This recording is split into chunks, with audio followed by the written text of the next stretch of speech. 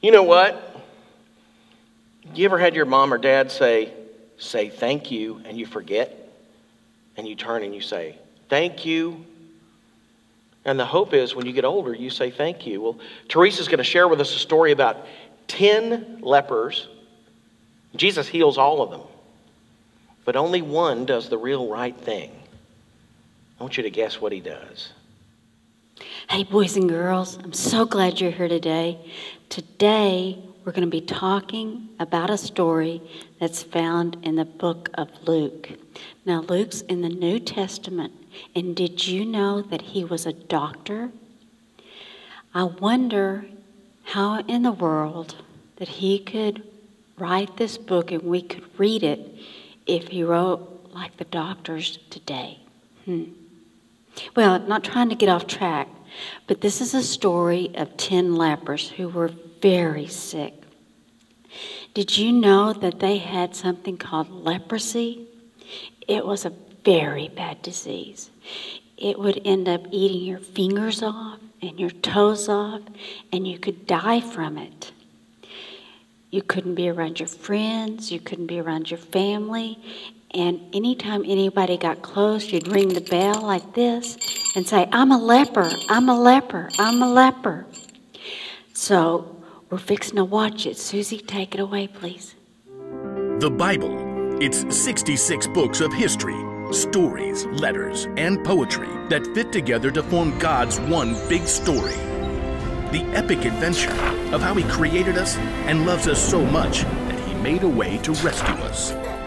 As we travel through the Bible, from Genesis to Revelation, we discover people who met God and found their lives changed forever.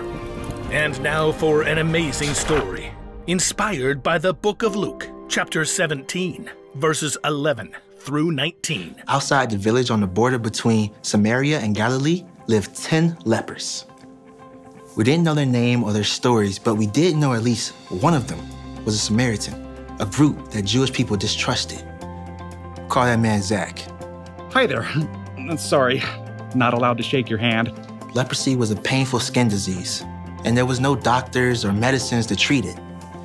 But even worse than the sores were the loneliness. Lepers weren't allowed to be around anyone who were healthy, not even their own families. They had to keep more than a social distance. So if Zach had a wife or kids, probably hadn't seen them in years.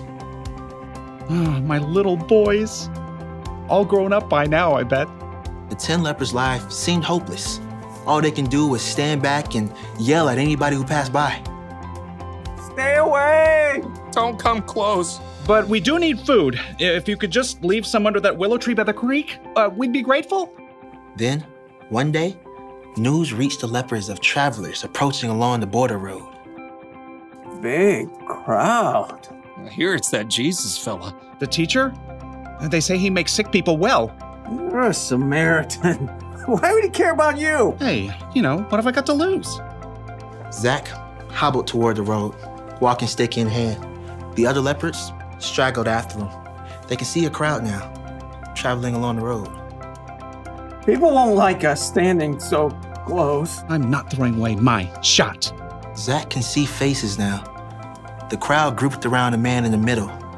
The man had a strong face and kind eyes. Jesus! Master! Have pity on us! To the leper's surprise, Jesus stopped right in the middle of the road. Jesus! Master Jesus! Over Have here! pity on us! Please have pity on us! The crowd around Jesus backed away, whispering. Jesus stood firm as Zach and the lepers dared to limp closer. Jesus! Master! Have pity on us! As the lepers neared, Jesus took a long, clear look. Everyone went silent. Zach could hardly breathe. Then Jesus smiled. Go. Show yourselves to the priests. Zach gasped. The only way a leper could approach a priest was if he confirmed that he had been healed. But as Zach glanced down, his heart sank. His knees and his feet were still shriveled and splotchy. His knees still ached. Oh. Jesus moved on, and the crowd followed. The lepers stared at each other. Well, that happened. I don't get it. Well, we should go to the priests, like he told us. I guess it can't hurt. Any more than it already does. Limping, the lepers headed out across the field towards the town. They hesitated as they reached the creek. We'll have to wade across. Painfully, the man clambered down the bank. Zach's stick got caught in the twisted root of a willow tree. The stick went flying, and he tumbled to the ground. Ouch! Instinctively, he jumped to his feet. How'd you do that? Do what? Just jump up. Zach glanced down again. This time, his feet and his legs were strong and whole, skin clear and healthy. Look! My skin! It's clean! The other man glanced down at their own arms and legs and bodies. I'm all better! Woohoo! The lepers laughed and danced till they cried, amazed at what Jesus had done. Gotta get to the priest! Race you. The lepers splashed across the creek, hurtling towards the town. Zach stopped at the water's edge, and the others ran ahead. I'll get to see my boys again. But even as Zach imagined the joy that would come, a face flashed in his head. Jesus. He's healed me. He's the one who's made me whole. Turning back, Zach hurried toward the road. He ran fast, catching up to Jesus and the crowd as they reached the village. Jesus? Jesus! The crowd parted quickly as Zach headed straight for Jesus. Praise God, I'm well. Zach threw himself down on the dusty road at Jesus' feet. Thank you, Jesus. Thank you. Zach lifted his head. Dust mixed with tears of joy.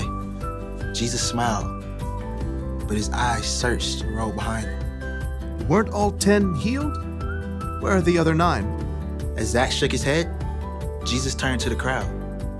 Didn't anyone else return to give praise to God except this outsider? Everyone was silent.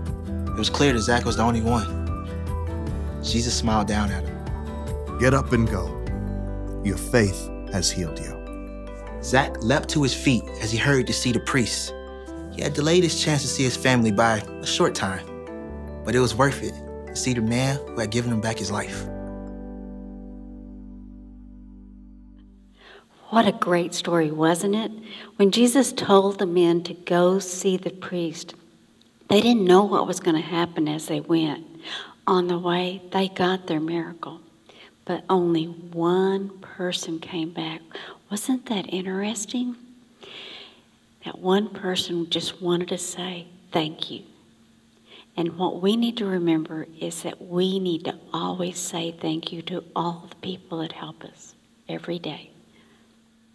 Okay, let's pray.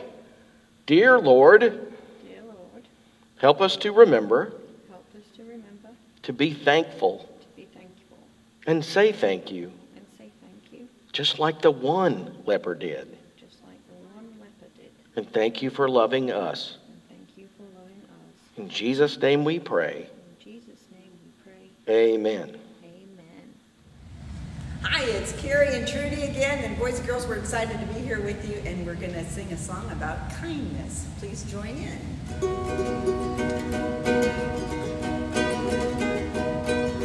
Kindness, kindness, whenever you find this, you will see the world's a better place. Kindness, kindness, whenever you try this, you can bring a smile to someone's face. Well, it doesn't take much. No, it doesn't take much. And it doesn't take long. And it doesn't take long. And it doesn't cost a thing. It doesn't cost a thing. There's no way to get it wrong. No way to get it wrong. You can try it anytime. Try it anytime.